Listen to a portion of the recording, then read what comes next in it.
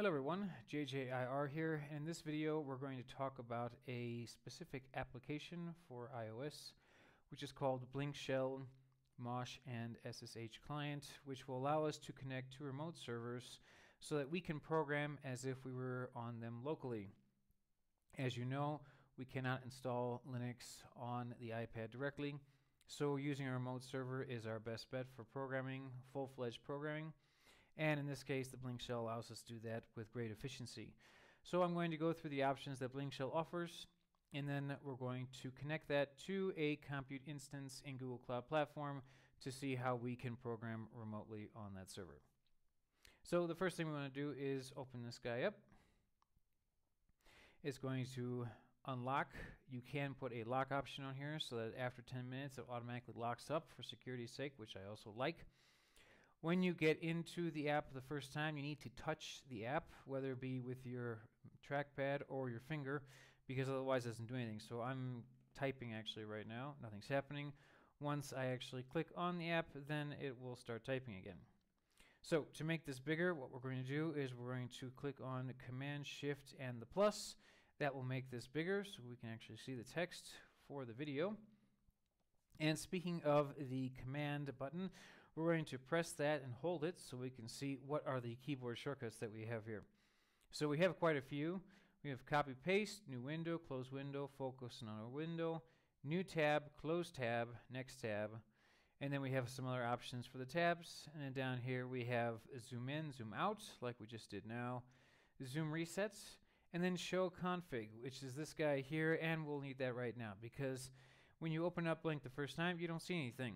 So the idea here is that we need to go into the config. And there's no two ways of doing this. We can either do it with command comma, or we can actually type CONFIG, and that will bring us to the same thing. So if I type CONFIG and enter, then the settings will come up. But if we close that and we just click on command comma, then this will come up as well. So here we have various options that we can play around with.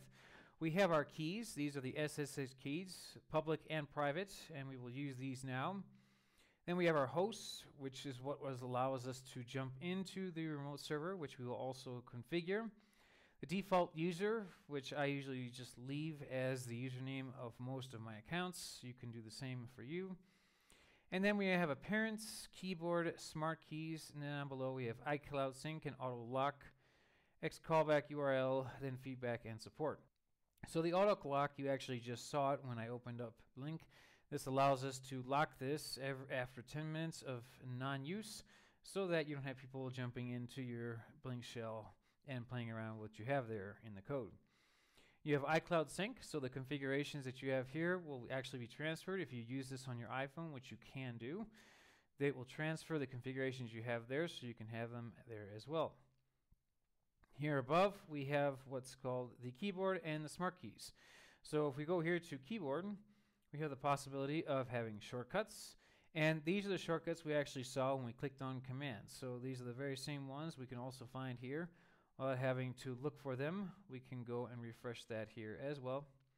If you go out of that, we have the possibility of custom keyboards. And then down here, we have ways of configuring the caps lock, the shift, the control, and everything else. Now, before you all start jumping into looking to configure something for the escape key that we all know is not on the Magic Keyboard or on the Folio, there is actually an escape key combination, which is command period. I don't know why Apple doesn't have this anywhere, but the fact is you don't have to configure that if you don't want to, or otherwise you can use the language key, which is a little globe, and you can do it that way as well. But my suggestion is get used to the natural or the integrated combination, which is command period, which will also give you an escape key already integrated into the keyboard shortcuts that Apple offers. Down here we have custom presses. If I'm using a keyboard that's not an English keyboard, typically I have a problem with that, so what I do is I can reconfigure that to do certain things, and you can do that for any type of keyboard shortcuts that you want here. So that's a very nice thing about Blink, is that you can reconfigure basically almost any combination to do what you want with inside Blink. So after that, we can get out of this. And then we have the appearance here. And with appearance, we have the possibility of changing the colors. and the fonts. So up here we have themes, and then down below we have fonts. And I usually just go with Roboto here and the default. But you can actually add new themes. We'll see that in a second. Down below we have font size, and those I usually just leave it 16. External display. That's one of the major advantages here. And actually, if we go down, you're going to see that we have layout, and we also have external display. This is one of the very few applications within the iOS system that actually has an independent way of showing everything on a screen. So it doesn't have these big black bars that typically you have on an application. This one actually fill up the entire screen. So you can set that up here with the external display and actually have a different size font for the external display. And all these things are pretty awesome to have.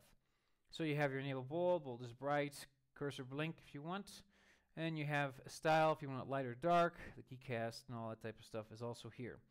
So if you wanted to add a new theme, you can actually do that fairly easily. It goes here, and then it'll say JS theme file, and you can add a URL, and it will add that theme. So there's a whole bunch of these things already set that you can add here to modify this. So for example, if I want to go back here to Safari, and we go to this page, which I will leave in the description under the video, you have the possibility of going here and clicking on themes.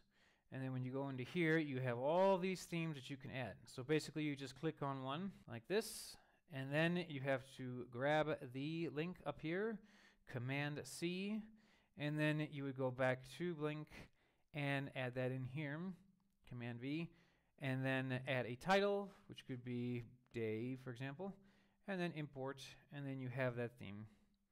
And then you save, and then we'll add that here. So I'm not going to apply it, but you can move yourself around with the ones that you integrate within Blink and change the colors as you so wish, along with everything else that's here.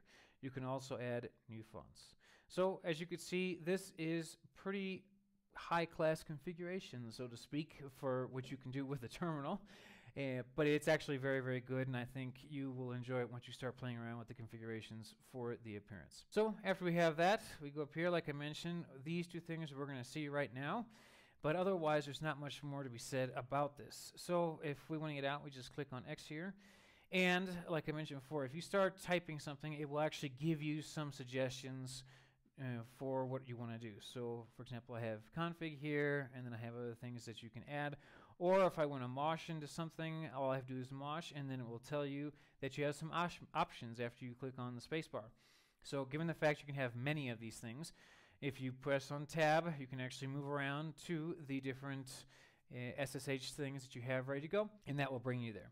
Not only that, let's presuppose that I jumped into one of these, so we'll go back one here just to click on the JME one. Go into that guy. Once you click on and you choose one of these things, it'll tell you, okay, you got to do something here because you have Mosh servers disconnected. So we'll just kill those by KILL and then typing out the number here. I don't need this here open, so we'll just happily kill it. And then we'll do clear. So I'm actually inside of one of my remote servers on Google Cloud Platform, which we will see the process right now. But you can also open up many of these at the same time, which I also think is pretty awesome. So if I do Command T, that will actually open up another one, a separate shell here, and I can make this bigger again, and then I can mosh into another one that I have. So I can open up this guy. And these are actually two Compute Engine VM instances on Google Cloud Platform in different accounts, and I can open them up at the same time here and go back and forth by clicking on Command Shift and then the arrows. So I can go from here to here. So I can have one of these doing one thing and then another one doing another thing. And the nice thing about it is, given the fact that the Google Cloud Platform will give you a free tier, you could open up a whole bunch of Gmail accounts and have 5, 10, 15, 20 of these things open at the same time and working on different projects. As long as they're not CPU intensive, and as long as you're not trying to have massive databases working at the same time, if they're projects you're working on, if they're small little things, if they're bots or whatnot, then yeah, you can do a ton of stuff here without having to really leave this infrastructure of the Blink SSH terminal here. So now that we've seen that, we're going to jump out of these. So I'm just going to go exit out of this guy and then exit out of this guy. And we'll do the same here with the exit. And now I'm done here. So to actually jump out of Blink or actually close Blink, it's one of the few applications that you can actually do by command. So I've already exited out of everything. There's nothing else here. And so Blink is by itself. But if I wanted to completely close Blink, all I have to do is Command-Shift-W, and that actually closes Blink completely and brings me back here. So it's got a lot of cool options that allows you to, with your keyboard, control basically everything that's inside of Blink. So we'll open this guy back up again. It's going to unlock automatically because I closed it, which is really nice. So the security there is pretty cool. We're going to make this bigger again. Remember, you have to touch the screen or tap on it to make sure that you can actually interact with it. We'll make him a little bigger here for the video.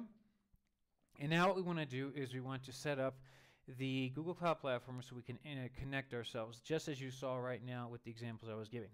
So we're going to go back into Safari here, and we'll go into our page that has the Google Cloud Platform here. So unfortunately, because we don't have Linux from zero on the iPad, we do have to configure some things here graphically, and then we can do the rest with gCloud, which is also pretty awesome.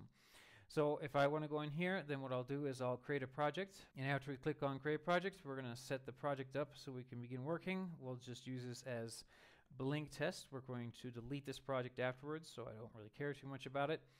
And then we'll leave that as it is, and then we're just going to click on Create and let that start getting itself set up. Okay, so that was actually set up pretty quickly. Not much of a problem there.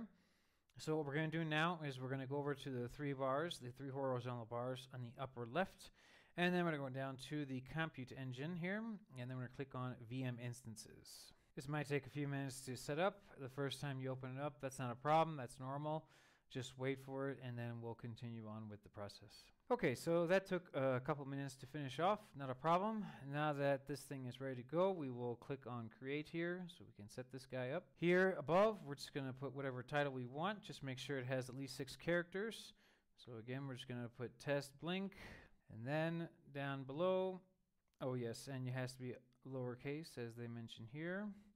In fact, let's see here. Let's make this guy a little bit bigger if we can. And down here we have US Central. We'll just leave like that. This one we're going to make as an F because usually it's something newer. And then down below we're going to change this. We don't want to spend any money, so we're going to go with the F1 Micro, as you can see here. And that will allow us to make sure that we don't spend any money on this compute engine. Down below, I'm going to change this. You can leave it as this if you want, but I like using Ubuntu, so I'm going to change this to Ubuntu and to the newest version that for right now is actually on the 20.04. Afterwards, we're going to change this to 30 gigabytes, which is the maximum size we get for the free tier. Afterwards, we're going to click on Select. Down below, we're going to allow full access to all cloud APIs. And then down below, we're going to activate allow HTTP and allow HTTPS traffic. And then we're going to click on Create here. Now we're going to let that spin up, and we'll get back to it once it's finished. Okay, so that only took a few seconds. And then after that's done, then all we have to do is click on Test Blink here. And then we're going to go to Edit. And then down here, we're going to go to where it says SSH keys, and here you have 0 SSH keys. We're going to show and edit, and here is where we're going to put our public key from our Blink shell.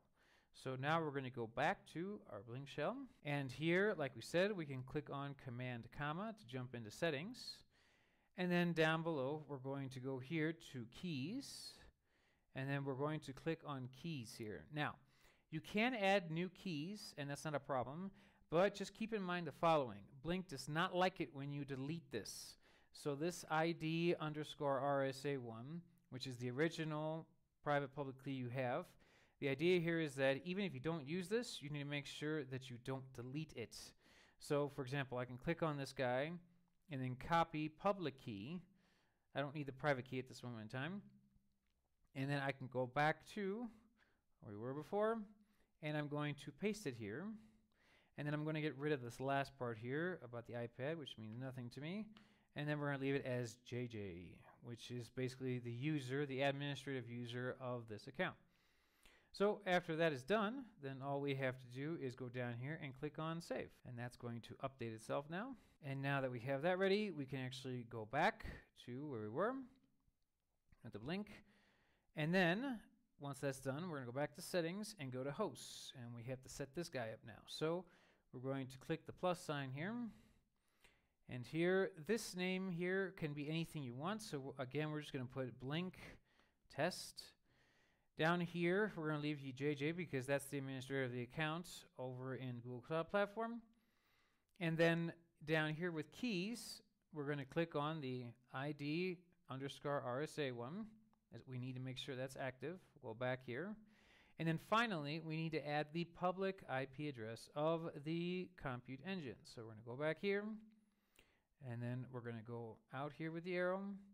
And we're going to select this guy here so we can have that and put him over there. Well, actually, we have a copy clipboard here. That made it easier. So we'll just click on that. We'll go back to Blink here. And now we will try Command V in this case. And once that's done, now everything is finished. You don't have to touch anything else here. Everything else is perfectly fine. And we're going to save that.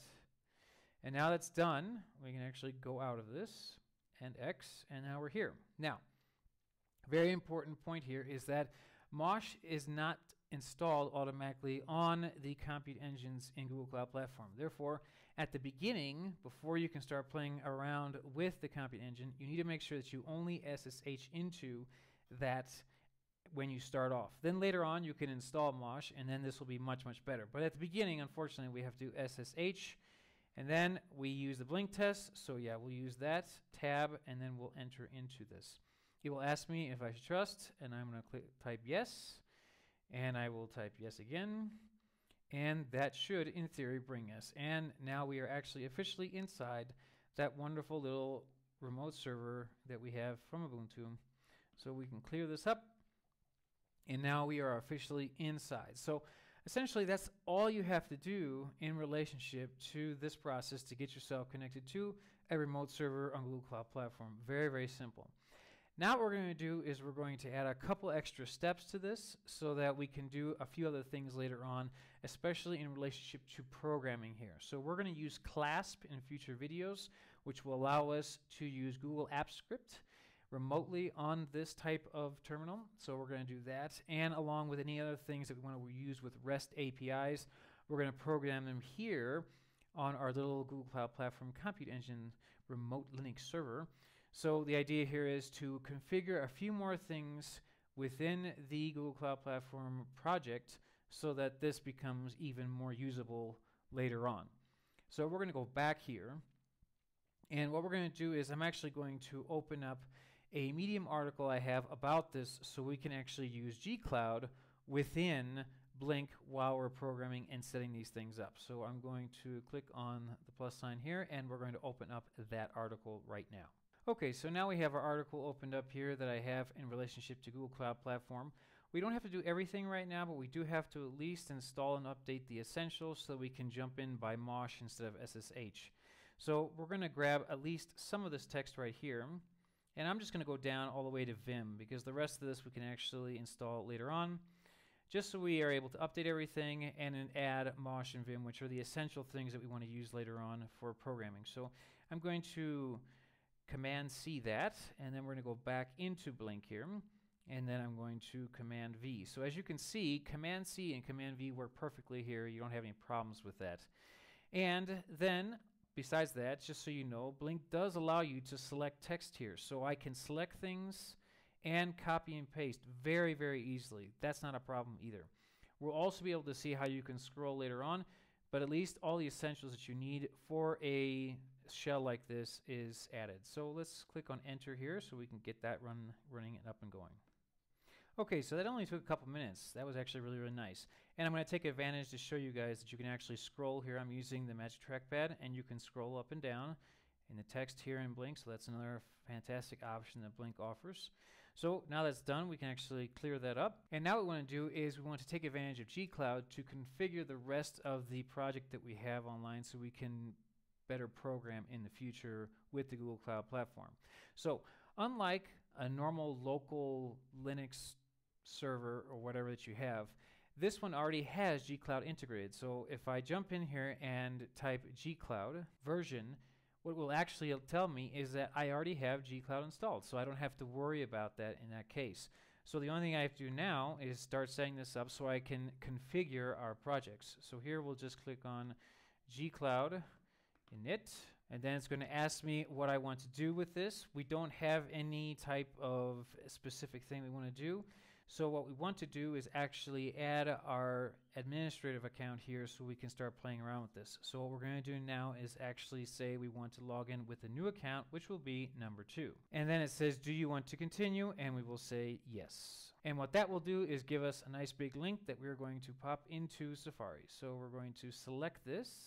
Given the fact Blink allows us to do that, we're going to copy that, and we're going to hop back into Safari, open up a new tab with Command T, and then Command V to paste that in, enter. Okay, I'm actually going to leave this like this for 1 second just so you guys can see. For some reason, there are problems, and it actually puts spaces inside the link. So if we go back here, even though this appears to be ready to go, unfortunately, there are spaces inside this, so what we're going to have to do is actually reformat the link to make sure that there's no spaces inside of a link, and then what we're going to do is paste it here into Safari. I've had this happen a couple times already, not a problem. What we'll do right now is reformat it and then paste it back inside. Okay, so we fixed the link, and essentially what happens here is that you need to make sure that there's no secret enters that are being put in here. So if we go back to Blink here, it gets cut off, as you can see here at res, and then fonts here. So you'd probably, the suggestion here is probably just to make the text as small as possible so that there's as little as possible of this going on from one line to another. And then whatever goes from one to another line, you'll just have to connect it because there's like some sort of hidden return things here that get stuck in there. It took me a few minutes to just do this now, but like I said, as long as you make the text super small, you probably won't have to do as many of those. But it is suggested that you pop the link inside some sort of element like the Notes app here. Fix that to make sure that everything is actually connected and there's no secret returns. This isn't actually return, it's actually connected here, but if there was one here like I found before, then you have to get rid of them by just clicking on the text here at the beginning and then clicking backspace to get rid of anything that's in these empty spaces that you would have. Again, this is already formatted, but you'd have to do this before you pop that into Safari to make sure that that would work out correctly. So now that we're here, we can actually type in the email and the password of the account we want to use so we can control the Google Cloud Platform with that account. So after we sign in, it's going to ask us to give permissions to gcloud to start working on our account, and we're going to click on permit here. And then afterwards, it's going to give us this link, and this link we're just going to copy, and then we'll paste it back into Blink here so we can start working on this account. As you can see, we have our Blink test here, and that is the project we want to start using. So we're going to click on 1 here to use Blink test. And now it's asking me to configure a default compute region. No, we don't need that right now. We're just going to click on no, and then that should allow us to keep on running. So now that we have that set up, we can actually clear this. And now we can actually configure our project with some configurations with gcloud. So we'll go back here to our article to grab those commands. So the first thing we want to do is make sure that all our APIs are ready to go. So we'll do those first. So we'll actually grab this here from the article and get all of our APIs installed within the project. So we'll do Command C here, go back to Blink, and Command V, and then enter. And we'll let it do its thing. Okay, now that that's done, we'll go back to the article, and then we'll get another thing that we need to do here. So the next thing we want to do is set up our firewalls. We're going to need this for our bots, and especially for our Mosh. So we're actually going to grab this here. We're going to do Command C, and then we're going to go over here to Blink, and then we're going to paste that in. Now, normally it doesn't like you to use uppercase here, so we're actually going to change these firewall name 3, 2, 1 things, and we're going to change those to something more adequate.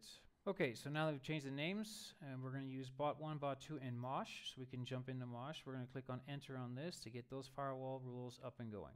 Okay, that didn't take a long time, so we can clear this up here. And now what we can actually do is exit this, clear that, and we can jump back in, but now we can jump in with Mosh. So we can Mosh, Blink test, enter, and now we're set to go. So we no longer have to use SSH, which is much weaker than Mosh, And now we have that. We can clear that up, and we are now in Mosh mode with our Google Cloud Platform project. So the last couple things we want to add are the following. So first we want to actually activate the app engine within our project. We're not going to upload any apps right now, but the idea here is just to have it ready. So for future videos, you guys know that this is already presupposed. So we're going to go back in here to our Blink. We're going to paste that in, and we just need to change this here, the project name, to the name of our project itself. So our project name was Blink Test. So put that in there and then click on enter. It's going to tell me that it's starting this out. Not a problem. We're just going to leave it like that for now. Okay, so once that's done, we're going to clear that up. And now we have to make our service accounts. So we're going to go back into our article here. So in this area here, we explain how to set up by gCloud the service accounts. So this part here is actually a little bit incomplete, so I'm actually going to grab the example we have down below to make this go faster. So we'll go down here, and we're going to grab the service accounts commands to use them. Okay, so now that we have the text selected, we're just going to click on Command C here, go back in here to Blink, Command V, and the only thing we have to change here are actually the usernames, because obviously these don't exist. So we're going to put in the Gmail, which is the admin, and then after that we'll click on enter, and we'll have all of our service accounts ready to go. And on top of that, that's going to download the keys.json file that we also need for the service accounts for when we want to apply REST APIs to our domain. So we'll fix that and then come back. Okay, so we actually changed everything that we need to change. So essentially everything is now ready for us to make our service accounts. And now finally we're going to click on enter to continue on with the process here. Okay, that's finished. That only took a few seconds actually. We can clear that up, and if we do ls here, we're going to see that we have our keys.json file, which is pretty cool. So we can use that for further programming. Now if we go back to our Google Cloud Platform, and if we go to the three horizontal bars in the upper left, go to IAM and admin and go to service accounts, that will have created our service accounts here. And we have these two guys here that we were using. Essentially this one, because this is the one we're using right now. And then the only thing we have to do here is go to the three dots, click on edit, and then go down here and make sure that we have this activated to enable G Suite domain-wide delegation. Now, if you're not working on a domain, not a problem. This is totally optional and will not even come out if you don't have a domain that you're using. If you're just using a regular Gmail, then this won't come out. But for those who do have a domain, it's highly suggested that you put this and activate it so you have control over everything that you're going to be doing within the domain. So after we do that, then we have to do a product name for the consent screen, and we can put anything we want on this because it really doesn't make a difference. And then after that, we'll go down here and click on save. So once we're done with that, the configuration that we need for the service accounts for the future is now all set up. We don't have to worry about that anymore. And if we go over here to the APIs and services and we go to the dashboard, you will also see that the commands we stuck in with gCloud have also added all our wonderful APIs that we wanted before. So all these are down here. Those were the commands we put beforehand. So that's all set to go. I will link the video I did previously about how to configure Google Cloud Platform with gCloud up in the right-hand corner, so you can take a look at that to go more slowly through these processes. But for now, we can see that everything has been set up and ready to go. The last thing we need to do, again, is 100% optional. You cannot do this if you're just using a normal Gmail account, but we want to make sure that we are able to control everything. So what we have to do is we have to go into the admin console of the domain and actually add our client ID from the service accounts along with the scopes, and then we'll have finished off the process. So we're going to open that up now. So once we jump in here, we're going to go into security, and then down here we're going to go to advanced settings and then manage API client access. And here's where we're going to add the client ID, which is in the keys JSON file. So we're going to go back here. We're going to vim inside this keys.json, go into that, and then we're going to go down where it says client ID, and this we are going to select with our mouse. There we go. And then we're going to copy that, and we'll go back and paste that in here. And then we're going to add the scopes, which are in the article we mentioned before. They're right here.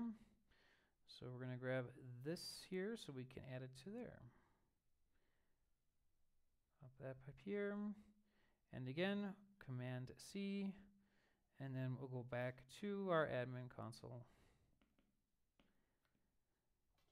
And then we'll click Command V to add those and authorize.